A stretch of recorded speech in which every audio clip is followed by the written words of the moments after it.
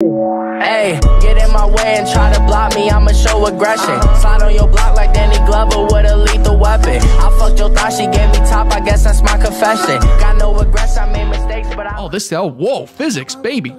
Okay, and today we're checking out a mobile action RPG called Honkai Impact 3, and it's probably the most gorgeous mobile game that I've ever played that also still pretty consistently played fluidly. I think it might be not for everyone, but for the niche that really is into anime action, well, I don't think there's any more beautiful action content that you're gonna find on mobile devices. So, keep the hype alive. Let's jump in to Honkai Impact 3. Alright guys, we're jumping into the game and immediately you can tell it's freaking gorgeous. Now, of course, you have to enjoy anime styling, I think, a little bit. But overall, I think for a mobile game, we have to admit that this looks okay. It looks pretty good. It might be the best looking mobile game of all time. Okay, of right now. Of maybe, it depends. But as we get in the game, you're gonna see the action. You're gonna know it looks pretty good. If you can test it with some MMOs or some games that we've been playing recently, it looks great. Soul Worker-esque kind of graphics, aesthetic, and of course, like the quality of production on a mobile platform. That's looking pretty good. Let's get into that gameplay, guys. I think we're still kind of in a tutorial-esque stage, but we're just gonna run through it.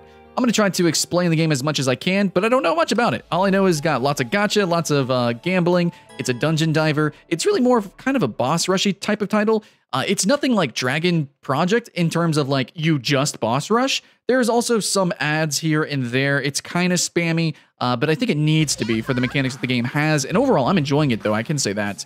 But this isn't a review, just a first look. We're just trying to have some fun. But as you can see here, the game is running at a pretty solid frame rate. I like it a lot. I think it looks pretty freaking gorgeous. Hopefully the game comes out great. I'm recording with Elgato capture card through my Nvidia Shield, but it should look pretty good.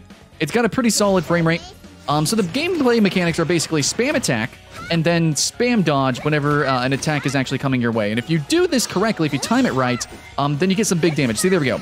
We dodged an attack just right, and we're able to go into this sort of like parry state, which just makes us epic, basically. So instead of just spamming attack like a lot of games have you do, it's really rewarding to be reactionary. That's how probably the most efficient way to play the game is to do that, is to wait for an attack and then dodge so you can go into that epic state there. So there we just did that, and then we just do the big combos. So basically you have two things that you can really do. You can attack, you can ultimate, and then you have another attack that's like, so I attack once, twice, and then hold the third attack, and then so I do like a different sort of combo. I think it's more AoE focused, or you can just spam. Kind of dodge back there. No, I waited I didn't wait. That was my problem, actually. So I probably should have dodged that. I think I see an attack coming. There we go, yeah, okay. So the camera isn't, it's awkward, but for a mobile game, it's actually decent. It's pretty good. I'm gonna ulti here, actually. We're gonna do a dodge, and so the ulti lets me do big, crazy robot cat paws for this character. Now, I should actually be switching characters here because there are different elements. You want pros and cons, kind of rock, paper, scissors. So this character is actually good against, I think, these type of beasts. So I'm going to switch over to this girl. Yes, it is a girl collecting game. Girl gacha collecting game. You even use girls to upgrade your weapons. So that's the type of title it is.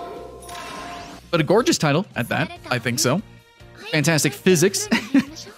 It's actually a pretty action-packed action RPG. Now, there are some online features. To the full extent, I don't know. I'm still in this tutorial stage.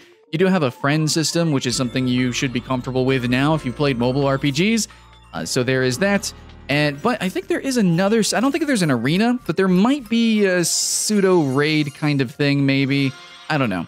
We'll see what the game has to offer, but basically, expect what you're seeing on the screen here. That's what a first look is all about. It's just pure and simple. What's the game look like? What's it play like? I'm trying to be as honest as I can as I play it as well. So here we go. We're just going to start this next one here, but it's very anime. It's very Japanese, and in a lot of ways, it seems to be very cliche. But it's out of all the cliche games like this, it's got to be the one that looks the freaking best, like uncontestedly, right, my dudes? Like it's just got to be. You learn some bonus time for each enemy defeated. Oh, okay. So let's go do that. I should have probably have dodged that. But I'm just going to do this. I think when the arrow flashes, if I dodge, then I'm good to go. No? Okay, this guy's melee, so dodge that. Okay. Try to dodge the attacks just right. And I keep messing up, so got to pull from my Dark Souls experience. And some people might say, well, you're not really directionally dodging. You get iframes. But the truth is that, like, almost every game that has dodges gives you iframes, right? So if you just make a mobile game, simplify it, you know, bring it back down to earth here, then I think it can still work. Like, mechanically, it can still be a fun game. You just have to be, you know, reactionary. But then again, of course, we only have like 1 or 2 attacks. There's only a few types of enemies, it seems, that I'm going against. A lot of repetition already immediately in the game. But with the fact that you are supposed to be switching characters often, it seems, there should be 3 different types of characters, I believe. Oh, let's use this girl's ultimate, which is like this big freaking slash. Big and flashy is kind of the name of the game here. So yeah, you want to use... So right there above the enemy's health bar, it says up.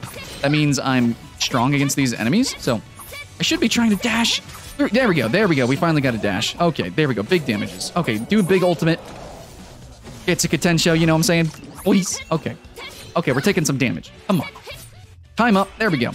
Fantastic stuff there. You can even... A little screenshot button. I didn't even see that. Little screenshot button. Probably make a sexy thumbnail. Easy peasy. Liking it, guys. Hope you guys are liking it, too. Hope you guys are keeping that hype alive. Absolutely. If you are, give it a thumbs up. If not, I don't know. Give it a thumbs down. If you don't want me to play any kind of games like this, fine. Whatever. But I know, frankly, that it'd probably get views. My audience kind of wants stuff like this, so I'm trying it out, okay? There's a couple other RPGs that I did appreciate, and I do like the mobile platform as a whole. Okay, maybe not as a whole, but I have hope for it. You know what I'm saying? So there's a couple games I really do like. I like Snipers vs. Thieves. All right, so we're still running through this this instance. You can see, here we go, there's a little friend thing. This must be somebody demoing out the game. They're named Player or something. I'll throw them into the team there. They can join us. They can have fun with it. I kind of wish that these games allowed you to pick a character from the very beginning, but you start out with the white-haired chick, and then you get access to the black-haired chick, and then from there you get the whole gacha system where you unlock other chicks, other princesses and things. But man, look how good this game looks. And look at the characters here. Now, I think there were a little bit some misspellings, but overall the story seems, you know, your usual affair. Your usual affair. I kind of appreciate it, though. So, if you guys have seen any good anime lately, let me know. I loved Land of the Lustrous. Land of the Lustrous was super good, especially as a CG animation. I actually really liked it. I even read the manga, so really appreciate that one. And if you're wondering about what manga I'm currently reading, I just did a review recently on The Promised Neverland, so something I definitely recommend for everybody. Okay, we're actually weak against this person, but I'm just beating the crap out of them. I think I'm neutral to the normal zombies here. We're just going to do a slash. There we go. Dash up to... reach these guys. There we go. Dash this. There we go. Dodge that attack. And we go into this, like, bullet time mode here where we just beat the crap out of them. Big epic slash again. There it is. Love it. Loving it. And she's strong against this character, so we're going to be doing this. Oh, I thought that was an attack. He was just walking. That's an attack, right? Yeah, there it is. Okay. Oh, baby. Big slash. Big slashes. With their lightsaber, dude. This game looks great, right? Like, I'm not crazy for thinking this, am I? Oh, another dash. It feels good, dude. Like, the game feels good for a mobile game that doesn't have like any tactile feedback or anything like that. It feels so cool, man. It does. It's a simple dash, simple smash kind of game. But a lot of people look down on anime games for having very simplistic mechanics. Really, they just put their complexity in other directions. It's not always about having a high, medium, low punch. You know, it's not always about that. I just wasted that. I don't know which, what I was doing there.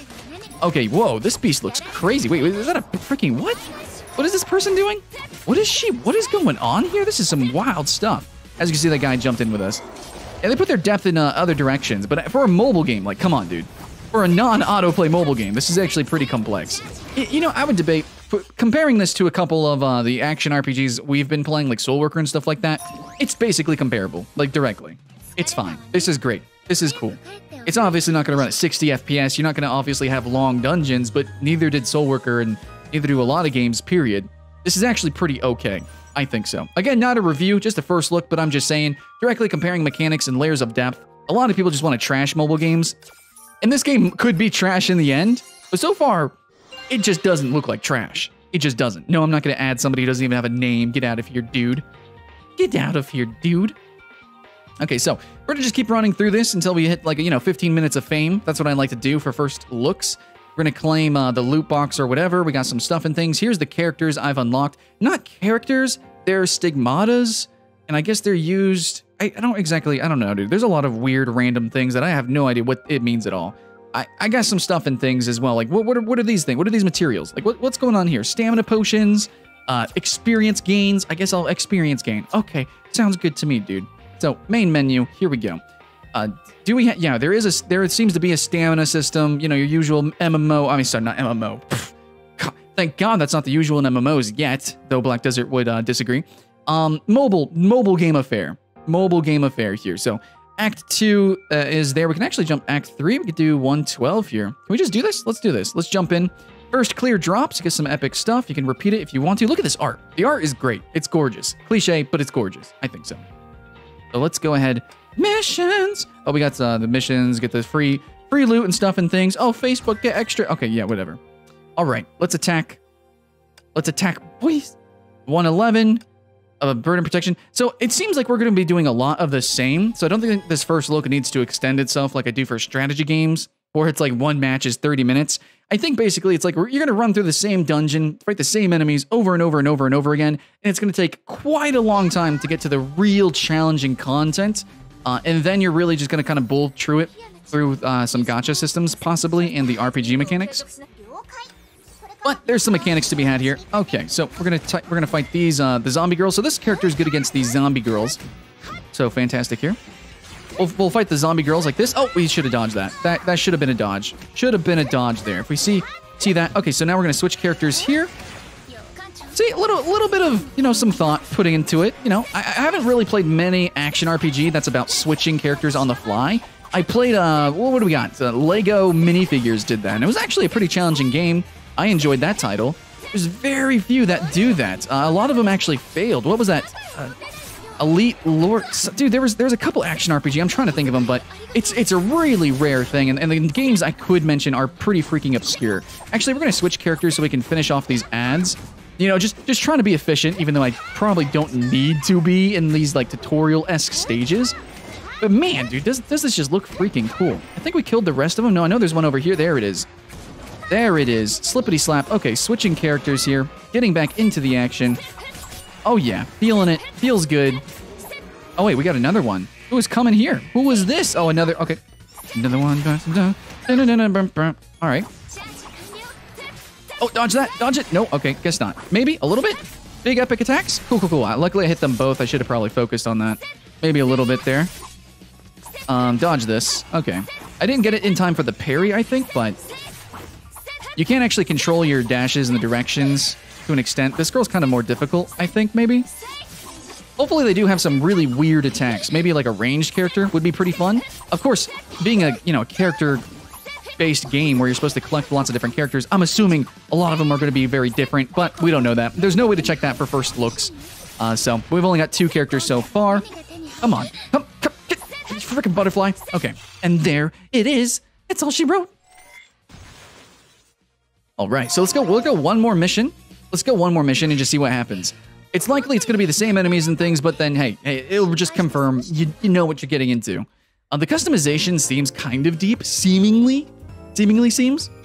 I don't know if that's true. Oh, but before we go more into that, I just want to say, like, the game's running good, right? Like, you can see it's running good. I think it only crashed once, and I can't tell if that was because of my fault, because I clicked on something, but yeah, like, it's running good. Anyways, so if you actually go back, there is customization here. We can show that in the menu. Easy does it. So, oh, somebody accepted my friend request. Super neat. So level 10 unlocks Armada. All right, I don't know what Armada is, but yeah, so you do have friends and stuff and things. So here's the equipment. We can actually go to that. Here's our stigmatas, and then you have different weapons. So one character uses pistols, one uses a sword. The stigmatas are here. This one's level 10. This one's like super cool and stuff. Wow, man, look at that art. Okay. They have different skills, like there's the stigmata skills, increases physical damage, affix skills, I guess it's a passive or something, I don't freaking know, set skills, I don't know, I don't know, there's just stuff and things, dude, you can refine them, enhance them, and yeah, and the fragments, I don't know, I guess you get fragments of Valkyrie, so I have Shariat fragment, so I guess the more I collect of these, I can use it to acquire a Valk, and that is the characters you play, so I guess I could craft? Can I craft a Valk? Who is this? And a fragment. Oh, I need 10. Okay, so that's how that works. So there's going to be crafting and stuff like that. So the Valkyrie, the Valkyr Jaw, I don't know, I'll call them Valks. That's the characters you play as. So here's this one. Here's Raiden. Bronya. This one, what? What is this? Psychic type ranged character who strikes with charge attacks and controls enemies with their black hole ability. That one, see, that's a weird character. Kiana is... Wait, another Kiana? Another Kiana? It's the same features mecha type ranged character. Yeah. Kiana. Oh, wait. Are they going to have, like, different kind of Kianas? Oh, that's kind of... I mean, that's kind of, in a way, lazy. But I guess it allows them to have lots of different mechanical characters, but they are technically the same. Oh, this... Oh, whoa. Physics, baby. Okay. So this one is a creature type melee character. This one is a mecha type. Oh, yeah. So the creature type is good against creatures, then good against mecha. Okay, so that's really how it is. So we have just a couple of characters that we can choose from. Hopefully they continuously add in more, but not too many, not too dramatic here. So anyways, that's it for the first impression, guys. For the first look, I was going to do another mission, but I'm pretty sure it's the same stuff. Thanks for watching 15 Minutes of Fame. That's it. My name is Skylant. That was Honkai Impact 3rd. Maybe check it out. It's probably the best looking mobile game, at least in terms of animation, out there. Thanks for watching. Keep the hype alive. See you again next time.